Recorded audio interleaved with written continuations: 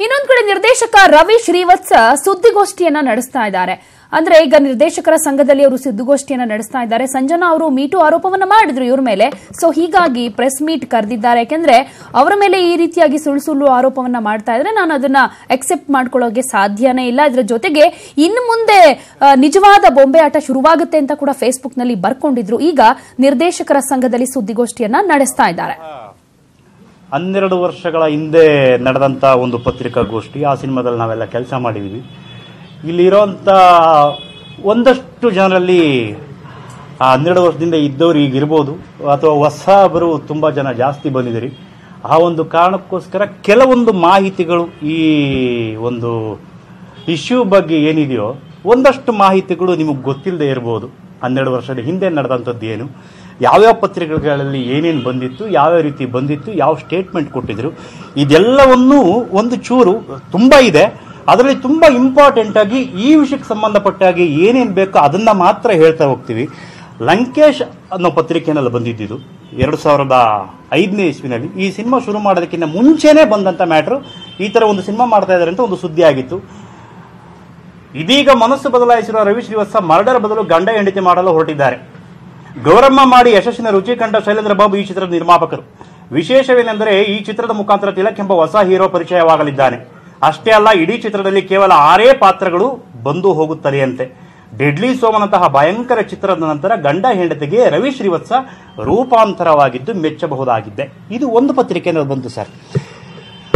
ಮುಹೂರ್ತ ಆದ್ಮೇಲೆ ಅಲ್ಲಿ ಒಂದಷ್ಟು ಜನ ಕೇಳಿದಂತ ಪ್ರಶ್ನೆಗಳಿಗೆ ಸಂಜನಾ ಅವರು ಕೊಟ್ಟಂತ ಉತ್ತರ ಏನಿತ್ತು ಅಂತಂದ್ಬಿಟ್ಟು ಸಿನಿ ಸಂಜೆ ಅನ್ನೋ ಪೇಪರ್ ಅಲ್ಲಿ ಪ್ರಕಟ ಆಯಿತು.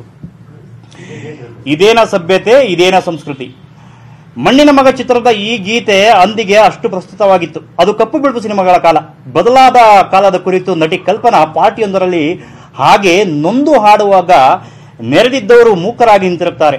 ಆ ಹಾಡಿನ ಮುಂದಿನ ಸಾಲುಗಳಲ್ಲಿ ಮಾನ ಮುಚ್ಚಿಕೊಳ್ಳಲು ಕೆಲವರಿಗೆ ಬಟ್ಟೆ ಇಲ್ಲ, ಕೆಲವರಿಗೆ ಮನಸ್ಸಿಲ್ಲ ಎಂಬ ಮಾತುಗಳಿವೆ.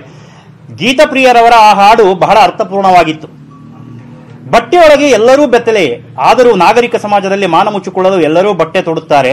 ಶ್ರೇಣೀಕೃತ ಸಮಾಜದಲ್ಲಿ ಬಟ್ಟೆಯ ಗುಣಮಟ್ಟವು ಸೇರಿದಂತೆ ಅವುಗಳ ಅಳತೆಯಲ್ಲೂ ವ್ಯತ್ಯಾಸ ಇರುವುದು ಸಭ್ಯ ಸಮಾಜದ ಲಕ್ಷಣವೇ ಎಂಬುದು ಪ್ರಶ್ನೆ. ಸಿನಿಮಾ ಎಂಬುದು ಮನರಂಜನೆಯ ಮಾಧ್ಯಮ. ದುಡಿದು ಬಂದ ಮನಸ್ಸುಗಳು ಒಂದಷ್ಟು ಮುದ ನೀಡುವ ಪ್ರಯತ್ನದಲ್ಲಿ ನವರಸಗಳೂ ಮೇಳೈಸಿರಬೇಕು. ಆದರೆ ಒಂದು ವರ್ಗದ ಪ್ರೇಕ್ಷಕರಿಗಾಗಿ ಮೈಮಾಟದ ಪ್ರದರ್ಶನವೇ ಮೇಲುಗೈ ಸಾಧಿಸುತ್ತಿರುವುದು ದುರಂತ. ಕ್ಯಾಬರೆ ನರ್ತಕಿಯಾಗಿ ಮಾತ್ರ ಮೀಸಲಾಗಿದ್ದ ಈ ದೇಹ ಪ್ರದರ್ಶನ ನಾಯಕಿಯರಿಗೂ ಅಂಟಿಕೊಂಡಾಗ ನೃತ್ಯಗಾರ್ತಿಯರು ಮೂಲೆಗುಂಪಾದರು. ಇದೀಗ ಅಂಗಾಂಗಗಳ ಪ್ರದರ್ಶನವಿಲ್ಲದ ಸಿನಿಮಾನೇ ಇಲ್ಲ ಎನ್ನುವ ವಾತಾವರಣ ಸೃಷ್ಟಿಯಾಗಿದೆ. ಈ ಮಾತಿಗೆ ಪುಷ್ಟಿ ನೀಡುವಂತೆ ಸಂಜನಾ ಎಂಬ ನಾಯಕಿ ಹೇಳಿಕೆ ನೀಡಿದ್ದಾರೆ. ತೋರಿಸ್ತೀನಿ. ಆಟೋಗ್ರಾಫ್ ಚಿತ್ರದಿಂದ ನಾಯಕಿಯಾಗಿ ಪರಿಚಿತಳಾದ ಅರ್ಚನಾ ಎಂಬ ಸಿಂಧಿ ಹುಡುಗಿ ಆ ಚಿತ್ರ ಇನ್ನೂ ಡಬ್ಬಾದಲ್ಲೇ ಇರುವಂತೆ ಜಾಕ್ಪಾಟ್ ಎಂಬ ಮತ್ತೊಂದು ಚಿತ್ರದಲ್ಲಿ ಹಾಡೊಂದರಲ್ಲಿ ಹೆಜ್ಜೆ ಹಾಕಿದಳು. ಮಂದಿರ ಎಂಬ ಹೆಸರಿನಿಂದ ಗುರುತಿಸಿಕೊಂಡಿದ್ದ ಆಕೆಗೆ ಹೆಸರು ಬರ್ಕತ್ತಾಗದೆ ಹೋದಾಗ ಆ ಹೆಸರನ್ನು ಬದಲಾಯಿಸಿಕೊಳ್ಳುವುದರೊಂದಿಗೆ ನಿಲುವನ್ನು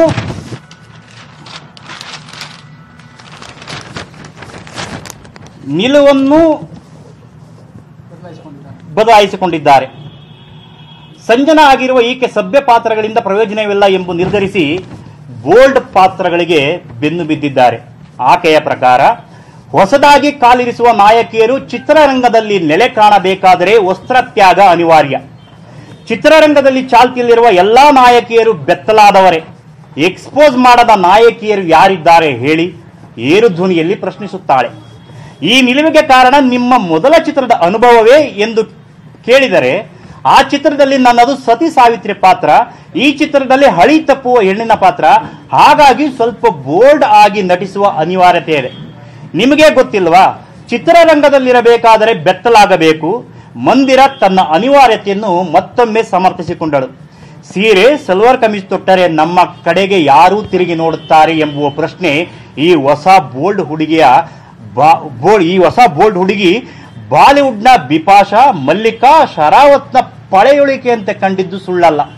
ಸಣ್ಣ ಪುಟ್ಟ ಬ್ಯಾನರ್ಗಳಲ್ಲಿ ಬೆತ್ತಲಾದರೆ ಅದು ಬ್ಲೂ ಫಿಲಂ ಆಗಿಬಿಡುತ್ತದೇನೋ ಎನ್ನುವ ಭಯವಿರುತ್ತದೆ. ಆದರೆ ಪ್ರತಿಷ್ಠಿತ ಬ್ಯಾನರ್ನಲ್ಲಿ ಬಟ್ಟೆ ಬಿಚ್ಚಲು ಹೆದರುವ ಜರೂರಿತ್ತಿಲ್ಲ ಎಂದು ಮತ್ತೊಮ್ಮೆ ಬೋಲ್ಡ್ ಆಗಿ ಹೇಳಿಕೊಂಡಳು.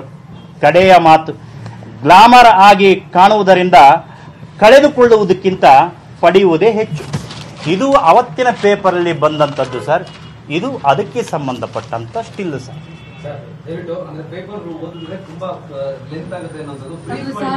ಎಷ್ಟೇ ಸರ್. ಓಕೆ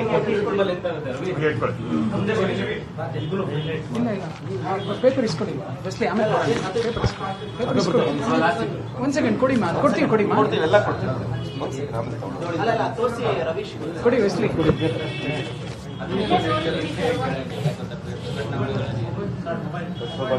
ಅದು ಪಾಯಿಂಟ್ ಟು ಪಾಯಿಂಟ್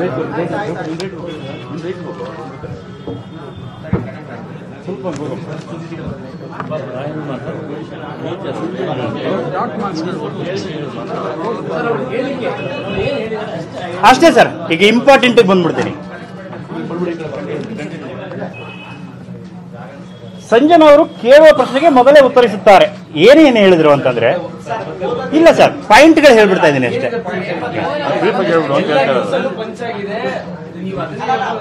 ಸರ್ ಅವ್ರು ಹೇಳಿಕೆ ಕೊಟ್ಟಿರೋದು ಒಂದೇ ಒಂದು ಸರ್, ಬಿಚ್ಚೋದ್ರಲ್ಲಿ ತಪ್ಪೇನಿದೆ?